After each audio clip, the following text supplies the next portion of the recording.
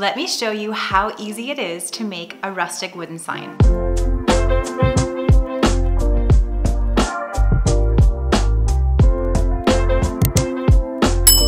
Hey there, it's Christina from the DIYmommy.com. As you might know, we're working on completely renovating a lake house that we're going to be turning into a part-time or a vacation rental.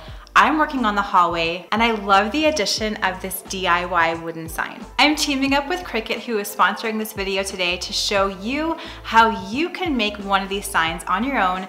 It's actually a lot easier than you might think. I still have to paint it, but my vision for this hallway is to have whoever comes and visits here take photos, send them to me, and I can make a little photo wall sharing everybody's memories from this space. Ready to make your own DIY wooden sign? Let's get started. To begin, grab a piece of 1/2 inch plywood that is the desired size of your sign minus the frame. I was lucky and was able to reuse a piece of wooden shelving from our lake house rental that was a great size for a sign. You can cut plywood yourself with a table saw, or you can have a piece cut for you at a home improvement store. Then you can paint or stain your plywood to any color you'd like. I think it's easier to paint the plywood a solid color for your first sign so that you can easily make any touch-ups with that paint at the end. For this one, I'm creating a DIY whitewash with 1 part white chalk paint to 1 part water and lightly brushing that on my plywood. Wiping it off after creates a stained effect that will let my wood grain show through. I really love this technique. Next, measure the size of your plywood and cut 2 1x2 pieces of lumber at that length with a miter saw. The sides of my sign were 16 inches and I'm using spruce wood from the Home Depot. Now you can measure the top of your sign and add the depth of the 2 side frame pieces to that measurement. My sign was 42 inches wide and my 2 side frame pieces were 3/4 inches deep each, so my measurement altogether was 42 plus 3/4 plus 3/4 inches, which equals 43.5 inches. I will leave a link down in the description box below to the full written tutorial for this. With a miter saw, cut 2 pieces of the 1x2 lumber to this length. If you wish, you can stain or paint your frame pieces and let them dry. I'm using a stain color called Provincial for my pieces.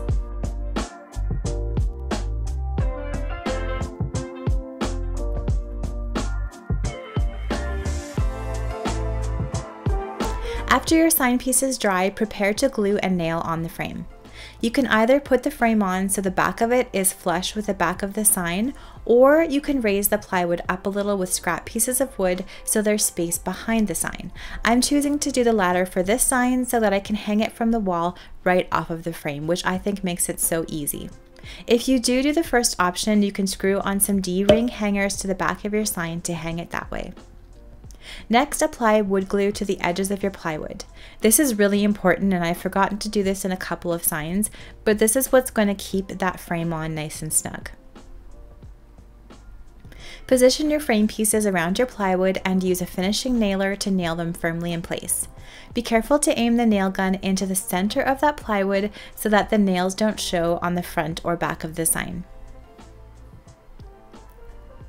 If you do a little mistake like I do and have a nail showing through, you can kind of hammer that gently back into the wood.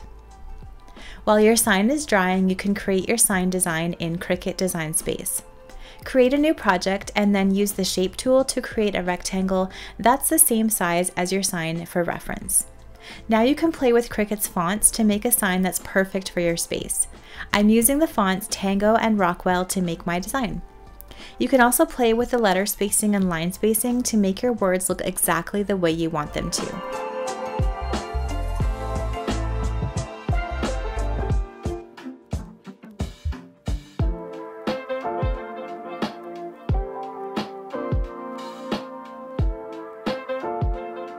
Once you have a design that you like, make sure to group all of the words together using this attach tool on the bottom right.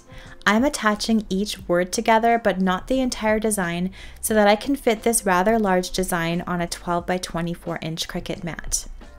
Now just click Make It and send your design to your Cricut machine. At this point, you can adjust where you want each word on your mat to create your stencil, if you like. It does it automatically for you first. You can either choose to cut out vinyl for your sign and apply that directly to your sign, or you can do what I'm doing for this sign and make a stencil with stencil vinyl and paint your letters right on.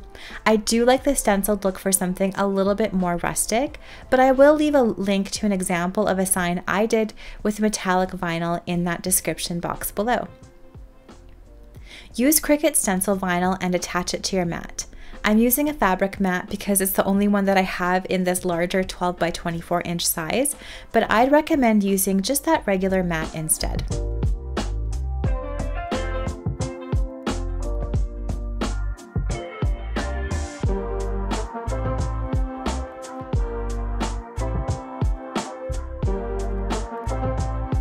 Choose the custom setting on your Cricut machine. I'm using the Cricut Explore Air 2, and then search for the Stencil Vinyl on Design Space. This will tell your machine exactly what pressure to cut to get that perfect result on your stencil vinyl. It does all the work for you in choosing that perfect pressure.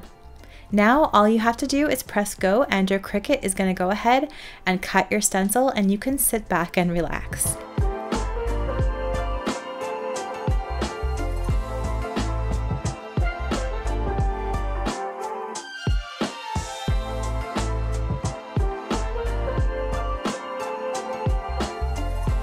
Once your cut is complete, remove the vinyl from the mat, and I like to cut each word out individually.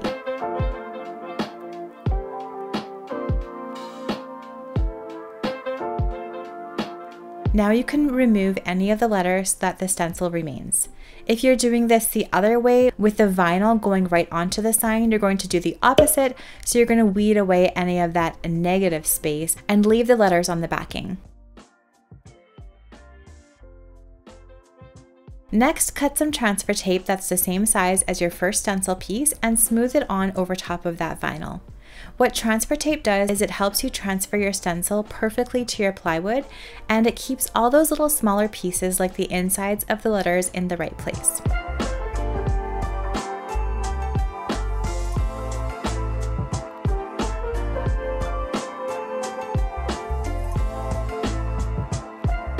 You can refer to your design and mark out the center of your sign on the sign with a pencil and determine where each stencil piece needs to be.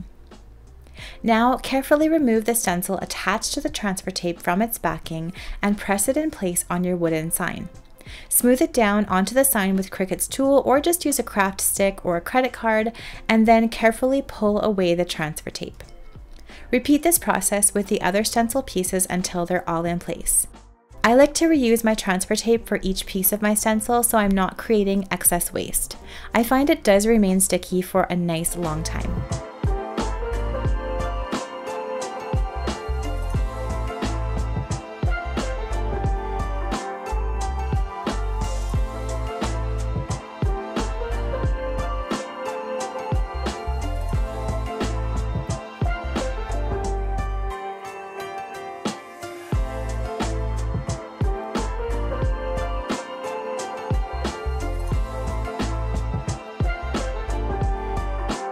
You can also use scraps of stencil vinyl if you want to cover more areas of your sign for painting.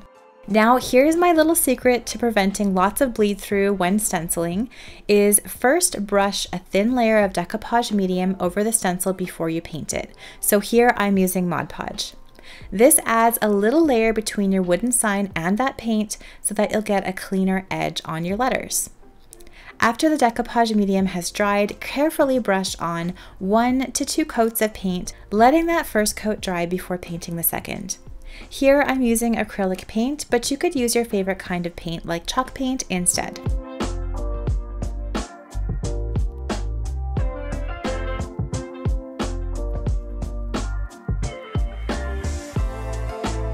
Once the paint is dry, this is my absolute favorite part. Carefully remove the stencil vinyl to reveal your design.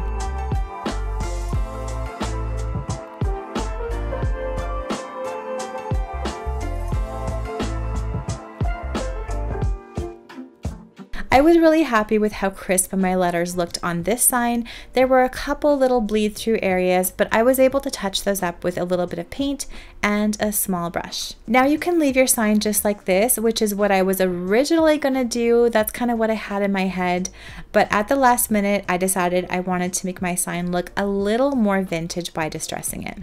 That's the thing with some projects, right? You have this idea in your head and a direction, but sometimes it just ends up going somewhere totally different.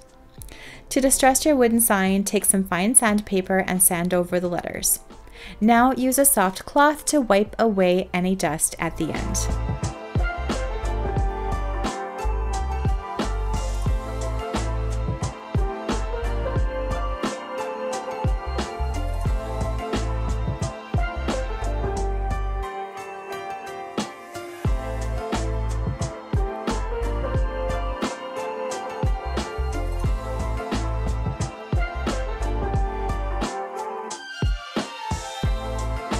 I thought my sign turned out super cute. I love how it just kind of turned vintage on me, which is kind of what I like to do anyway.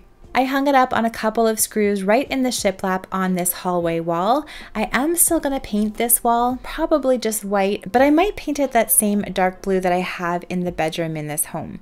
I'd love to know what you think. Let me know down in those comments below. I'm really hoping we can add some pictures of all the adventures that happen here at the lake house underneath this sign and create a really meaningful space here.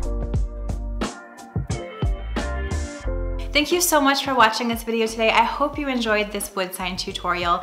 Let me know down in the comments below if you've ever made one of these and what your tips are, or if you would like to make one. Thanks again to Cricut for sponsoring today's video and always being so supportive of my creativity. If you like this video, please give it a thumbs up and subscribe to my channel for more DIY and decor ideas on a budget. I'm gonna leave more videos that I hope you will love and watch next right up here.